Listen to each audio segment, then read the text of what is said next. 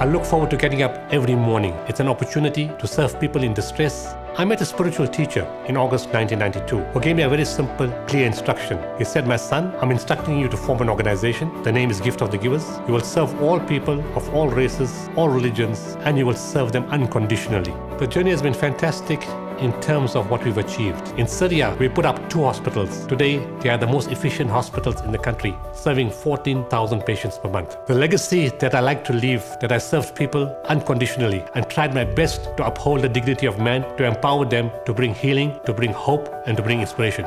I am truly South African in every way. I love my country. SABC3 is a South African station. It encourages people that we are a unique people, a unique nation. I'm Dr. Imtiaz Sooliman. You are watching SABC3. The stage is yours.